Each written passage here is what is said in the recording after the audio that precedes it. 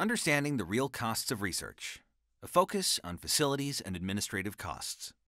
To advance our nation's economy, security, and health after World War II, the federal government decided to partner with colleges and universities across the country to conduct research on behalf of the government. Central to this partnership is federal grant funding. In 2017, the federal government invested over $40 billion to support research conducted by U.S. colleges and universities on behalf of federal agencies, including the National Institutes of Health, NASA, the National Science Foundation, and the U.S. Departments of Defense, Energy, and Agriculture. This funding comes in two forms. The first is direct funding. Direct funding pays for scientists, students, and other research personnel's salaries, supplies, and equipment, and other costs associated with conducting and sharing research. To conduct their research, however, scientists need other institutional research infrastructure and support services normally not allowed to be paid directly to them as part of a government grant. These equally essential institutional expenses for research are reimbursed to each university in the form of facilities and administrative costs. These are research operating costs, also called F&A or indirect costs. This funding helps pay for the costs of laboratories and other research-specific facilities provided by the institution for the conduct of federally funded research, such as imaging and specialized labs. It includes support for maintenance and security for research facilities, as well as utilities such as electricity, water, air conditioning, and heating for research spaces, and IT to support and meet computing needs.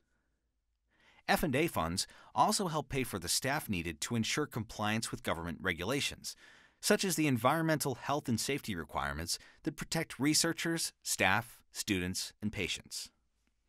These F&A costs are an essential part of the price of doing research. And the federal government covers all these costs, right? Wrong. Federal data show that in fiscal year 2017, colleges and universities contributed approximately $18 billion of their own institutional funds to support research on the top of the research funding provided by the federal government. This includes over $5.2 billion for F&A costs that the federal government did not reimburse.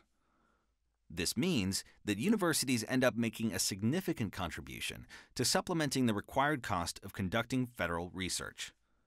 In fact, unlike other research performers that are fully reimbursed for these costs, universities are strictly limited in the amount they can recover from the federal government to pay for administrative and compliance costs associated with the government research they conduct. This is due, in part, to an exacting F&A cost rate negotiation process with the government that requires institutions to identify and defend costs associated with federally sponsored research eligible for reimbursement. Existing government-imposed reimbursement caps on certain types of research grants and on administrative costs further erode institutions' F&A cost reimbursement rates.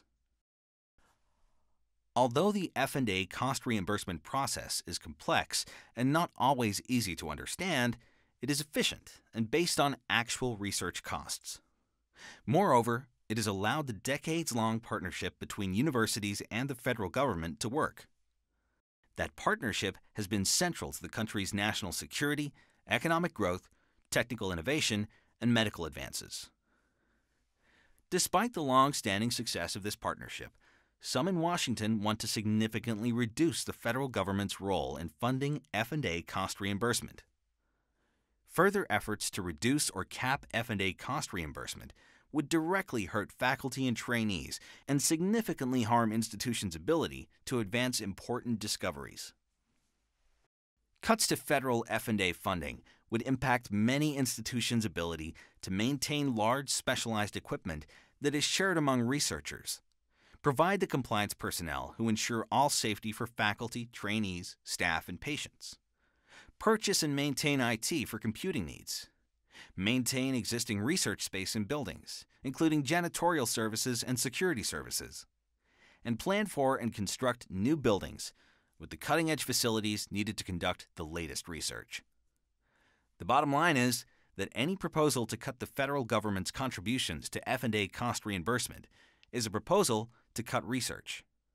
This would have a disastrous impact on research institutions' ability to foster technological innovation, improve public health and well-being, sustain a dynamic American economy, and help protect our national security. Instead of cuts, we should be talking about ways to strengthen the government-university research partnership so it can thrive in the years ahead.